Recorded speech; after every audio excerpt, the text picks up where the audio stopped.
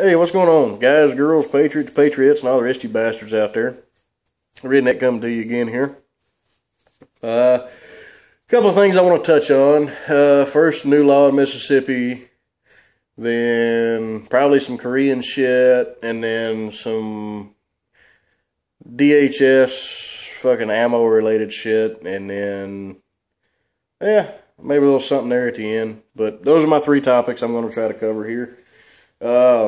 First off, damn, what was my first topic? Oh, Mississippi, the new law goes into effect in Mississippi, July 1. I don't know why the hell I said January. Probably because it feels a little bit like January almost. But, anyway, there's been a lot of confusion in Mississippi when it concerns open carry. I've open carried for years and really never gave a damn. I've had probably a total of four encounters altogether. Maybe five, but no more than five. Encounters with a uniform while I was open carrying over the years. None of them ever ended up me wearing nice shiny bracelets or, being, detained or any of that mess. Because Article 3, Section 12 clearly states the legislature may only regulate or forbid the concealed carry of weapons. So some asshole decided to write a very piss-poor written law, which was probably very intentional, that had the term, it's illegal to carry concealed in whole or in part, yada, yada, yada, blah, blah, blah, blah, blah. And there were some folks making the argument, and actually there was a court opinion. Now, opinions are not ruling, and it is not case law. I'm not a lawyer. Let me throw that in there. Consult legal advice.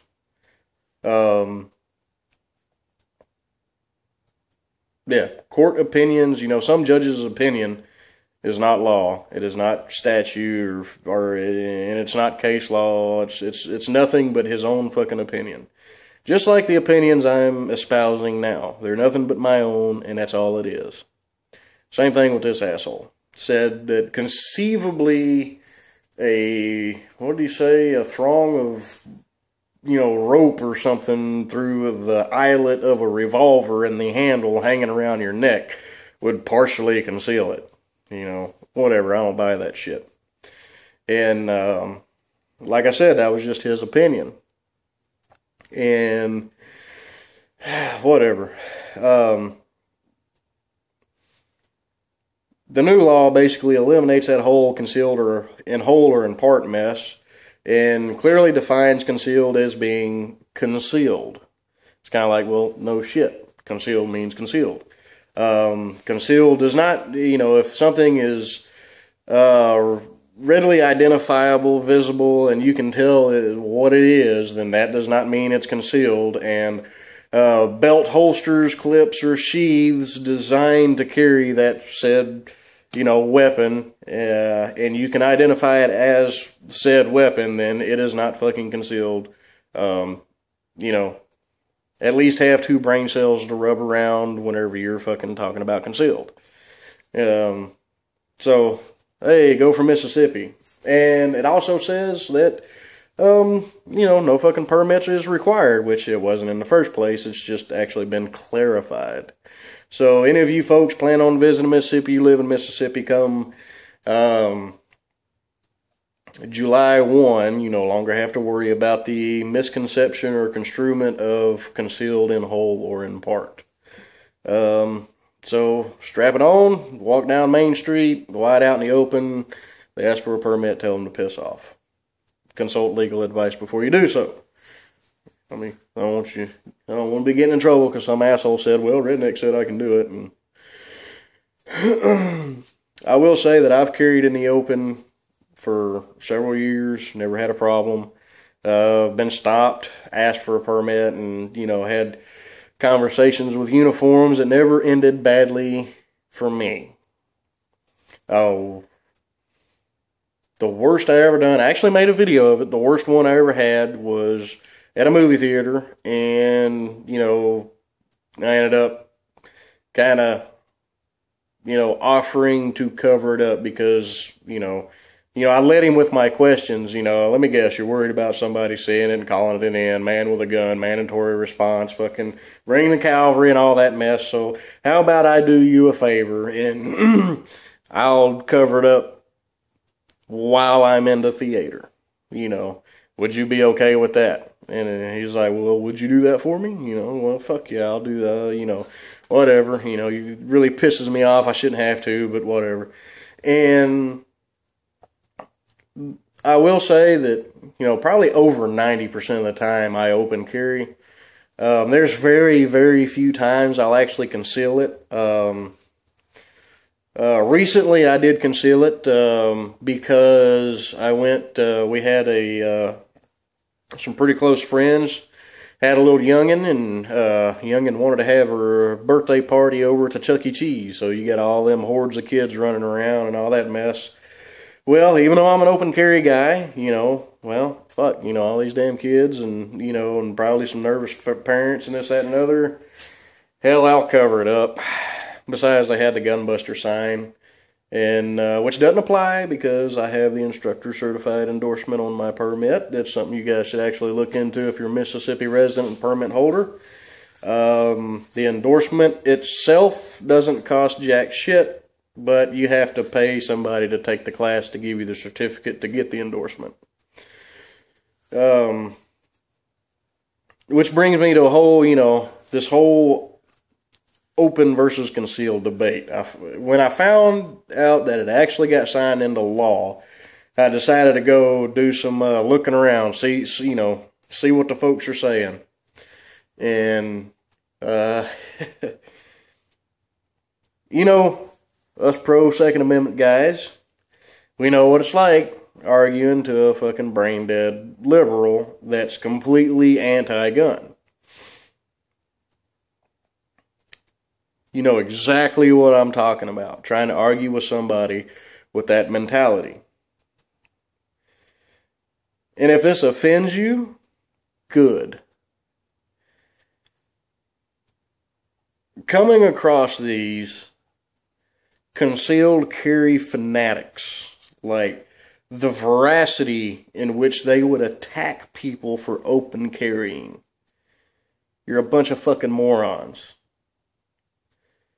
And I have zero respect for you. I'm not going to attack somebody because they believe in concealed carry and that's the only method that they carry. That's fine. I'm of the opinion that if you have the legal means to do so and you can do it lawfully and you do it with the right intent, you're a dumbass if you don't carry. Just doesn't make any sense to me why you wouldn't when you have the ability to do so and remain within the law. But the veracity that these fuckers were attacking people who open carry. Oh shit. Beep beep. Okay. I'm doing this on my phone, so it was just hollering at me telling me it's about dead. Is just asinine. I don't attack anybody for the way that they carry. I look down upon people in a way only because I don't fucking understand their decision. So I don't guess I really look down on them. I just don't really fucking understand it. Why they wouldn't carry. I mean, I can understand, hey man, people are hard up right now, and even though they'd be legal, I know some folks that, even though it'd be legal, they just can't afford, to go out and buy a good quality sidearm. And, hey man, fucking, I respect that. That's cool. Whatever. But people who just choose not to do so, I just don't fucking understand it. But that's your choice. And I don't care how you carry as long as you do carry. You know what I'm saying? It makes no difference to me. If you want to conceal it, fine. If you want to carry it out in the open, fine. How come these concealed carry fuckers can't be the same way? I've got my own reasons for carrying out in the open. It's not because I've got something to prove or I think I'm some kind of cowboy gunslinger or any of that mess. The biggest reason why I carry in the open is because whenever I cover it up, whenever I hide it, I feel dirty. I feel like I'm the criminal that I'm trying to protect my family against. You know what I'm saying? It's criminals hide their guns. And whenever I hide my sidearm, it really makes me feel just dirty. That's the primary reason that I carry in the open. But I will say another benefit is I don't have to worry about being really poked, pinched, or prodded, or any of that mess. And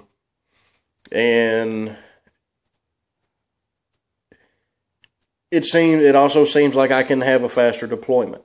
Now, you know, I'm not going to debate it, open versus concealed, and this, that, and a mess. And you're giving away your, you're giving away your element of surprise. Why would you do that? Fucker, if it's my time to fucking die, it's just my time to fucking die. That's all I got to say about that. And that's all I'm going to leave it. There it is. You concealed carry Nazis, fuck you. I have no respect for you. If you're going to attack me because of my choice of carriage, piss on you. No love for you at all. And there we go. If that offended you, good. I accomplished my mission. Now, this Korean deal.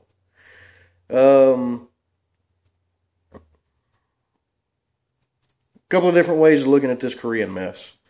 Crazy ass Koreans, man, they've been talking shit for a long time. Yes, they have nuclear ordnance. Now, whether it's some shit that they come up with or whether it's some shit the Chinese gave them, doesn't really fucking matter. That's purely academic. The fact is they've got it. They've tested it.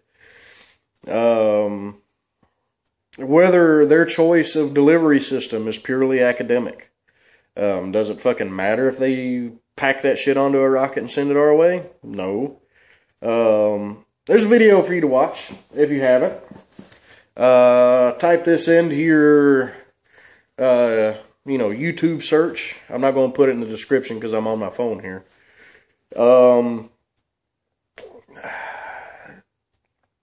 Nukes, Port of San Diego. I should pull up a 2-part video. It was a newscast. Watch it with a critically thinking mind. And listen to how the guy qualifies his statement.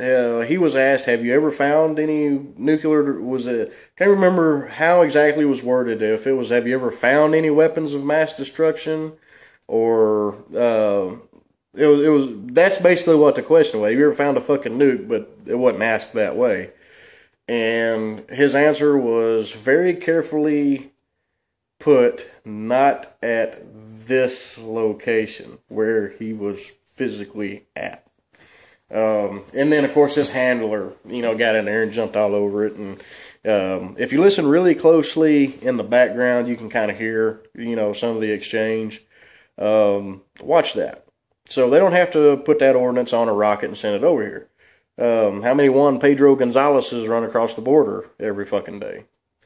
Well, I don't know. If shit keeps up, they'll be running back across, they'll be going back the other way. But,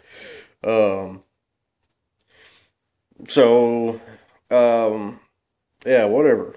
So, what? I read we sent some more Aegis cruisers over there. If there wasn't any already over there, some stealth aircraft supposed to be going over there. Supposedly, troop buildup on the border, all that mess, and then Washington's like, oh shit, we're accusing this guy of, escalating things, and here we are escalating things, and whatever.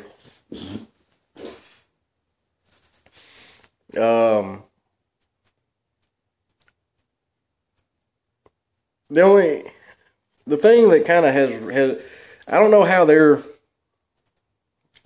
their political system works, other than you get that chubby asshole as being dictator.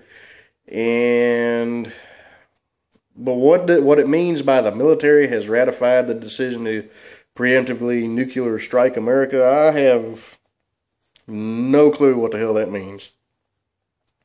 Didn't bother reading into that article too deep. But I also read where the Russians are getting a little nervous. Now, if the Russians are getting a little nervous, that's going to make me a little nervous. But at the same time, it's very convenient with some of this other stuff we got going on domestically that we can, oh, look over there. What's happening over there? Let me do this over here. That's kind of in the back of my mind what I think could be happening, as well as, them crazy ass Koreans over here just talking shit so they can some sort of extort some type of financial benefit, some way, some shape, some form, somehow. I don't have a damn clue. But that's just kind of what I get from it. It seems like that's what they've done in the past. Talk some crazy shit and they get paid to shut up. Hopefully that's all it is. But the fact that the Russians are saying that they're a little bit worried, well, that kind of worries me a little bit too. All right, moving right along. Long ass video here. Homeland Security ammo. What the hell they need? Over 2 billion rounds for. Congress has tried to question, why the hell are you making all these purchases? What's the reason? And after being ignored who knows how many damn times, finally a very it's cheaper if we buy it in bulk answer. Fairly generic, and probably only said that just because of how much hounding they was getting. Well, the plain and simple fact is that a good fair amount of this ammunition does not meet the Geneva Conventions when it comes to using it in a armed conflict. But they can be used domestically just fine. Along with all these drones and stuff like that. I think that it's the DHS ammo purchases, I believe it's a 2-part deal. Probably more than that, but let's just go with the 2 obvious reasons. 1, to prepare themselves for when the inevitable becomes a reality. And you know what the fuck I'm saying. And I think the second part, which also has something to do with the first part, is backdoor gun control. Well, if they can't restrict weapons, if they cannot restrict this, if they can restrict these, then there you go.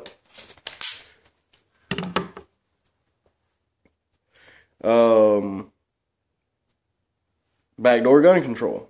Because that doesn't make a very good club. I can use other things more effectively as a club than, a fucking rifle or, pistol or whatever. So I think it's kind of a 2-part deal. Limit the supply to us and build up their supply to use against us eventually. That's just my 2 cents. It's kind of funny though, because I've got a feller that's, seems like he's slowly awakening, kind of wiping the sleep out of his eyes a little bit. Not ready for the whole cold, hard truth in its entirety. And then I actually had used to be a really good friend of mine. His mother actually was talking to me about drones. And it's just, I never knew you thought like that. She's like, well, honey, I'm changing. I fucking see. But there's an open joke between me and this guy that, I've got a fucking drone dedicated to me. It fucking follows me around everywhere I go, and it's just fucking waiting for the right moment for that hellfire to launch. That's a joke. Hell, who knows? It might not be a joke. Hey, fuck you. Hope you can see that. With your ground penetrating fucking sensors and all this other mess you got. Fuck you. I also talk mad shit to the guys when I'm on the phone with some of my buddies. You know, we'll talk mad shit to them sometimes just for shits and giggles. Sounds a little crazy, man, but that's what we do. If you've ever had a phone conversation with me, you've probably heard the different clicks and different shit that happens in phone conversations. And it's not me doing it. So I don't know if they're just being lazy or if they're just, you know, wanting to let you know, hey, we're fucking here, or a glitch in the system or what. I don't fucking know. And then, anyway, so I think I'm fixing to cut it right there. I got a lot of practicing I need to do. Trying to learn this damn guitar in my spare time. Figure if all hell goes, you know, if all hell breaks loose, and you know, at least I'll be able to sit around a campfire and strum a few notes. Not with this, you know, get a fucking acoustic, of course. But anyway, let me show you guys what I'm. Ah, shit, I can't. Can I not do that? Nope, I guess not. I guess I'm stuck in this view here. There you go. There's a little something that I acquired a while back. And I was practicing on that dude there. And just absolute horrid sound. Actually, it wasn't bad. I just didn't like the sound I was getting out of it. And matter of fact, went and got me a little distortion pedal. You could probably see it down there fucking somewhere. But there we go. Recently got me that dude right there. So, actually got a damn good price on it. That's a 75 watt PV Viper. I picked it up for less than $1.50. That's a modeling deal, so I got 12 different models there. I got 11 preamp effects that are completely editable, you know, like, you can change, it's got 2 different parameters on it that you can change, so it's not like, you know, you just put it on an auto wah and it's just there. You can actually change it. See that dude boot up, does a nice little pretty light show and shit. And then got 12 different amp models here. It's got the clean and the dirty. It's got 11 more effects here. I can use one of these effects and one of these effects simultaneously, along with the amp model, clean or dirty channel, and those are fully editable over here. Pre-gain, that's going to kind of control some of the distortion and shit. Low, mid, high, post-gain, which would be like the overall gain. Got a dedicated delay here with the feedback and the level, and it's got a reverb here with the feedback and the level. And the bastard goes up to fucking 13.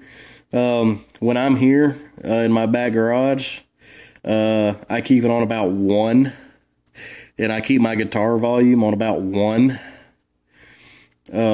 That way the neighbors don't get woke up. If I go any much past that, then I risk some pissed off neighbors. The loudest I've ever had this fucker, I've actually turned it up to 10. And had the volume on my guitar about halfway up, and this bitch fucking screams. But anyway, I'm gonna get to it. Y'all have a good one.